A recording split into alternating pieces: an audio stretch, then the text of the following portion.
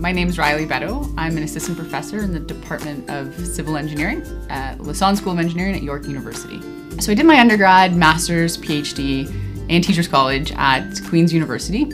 I focused on my master's and PhD was in geotechnical engineering. I actually didn't know I was going to start a PhD, but I went on a canoe trip with a friend and we paddled along the Missinaibi River in northern Ontario.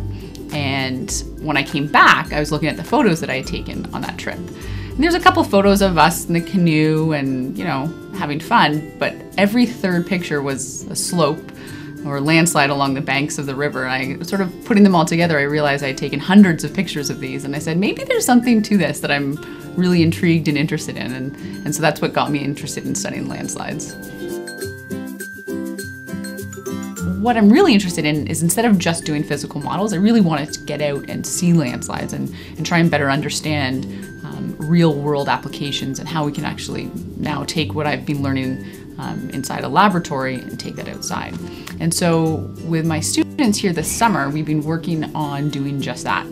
So we have a drone that we use to take images of a landslide or a slope. For example, here in Toronto, we've been looking at Scarborough Bluffs. And we're taking a look at these slopes and trying to build and create these models.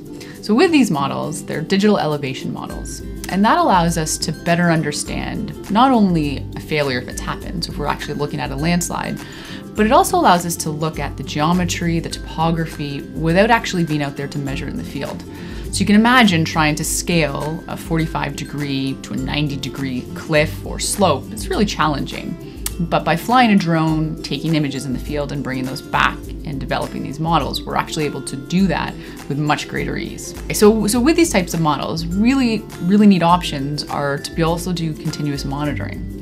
So instead of just taking a snapshot in time, is to do multiple visits to a site. And by building these models, we can actually track the changes. So if something happens that's out of the ordinary, we would see that. So we would actually be able to build up a repository of sort of how these slopes are changing and evolving. And that allows us to better predict when a larger catastrophic event may actually happen. The drone we have is a DJ-1 Inspire, which is a fantastic quadcopter. And so with this quadcopter, it comes with a built-in camera. And the camera is on a gimbal, so it gives us full access. We can pan, tilt, and rotate to give us whatever it is, the view that we want. And what we're able to do with this 4K camera is take both video and images, which is fantastic. So we can actually take a video of the surrounding area, we can take our images, which we then bring in for post-processing. With a drone that's, you know, the size of your computer monitor, we can take it easily out into the field to any site that we choose, get the images that day and be modeling by the next day. So it really gives us, and as a researcher or whatever application you're using, puts us in the driver's seat. So we can go where we want to and get the images when we want them to be taken.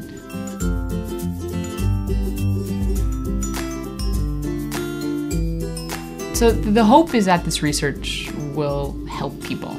I want to be able to tell people that they live somewhere that's safe and that they are going to be safe.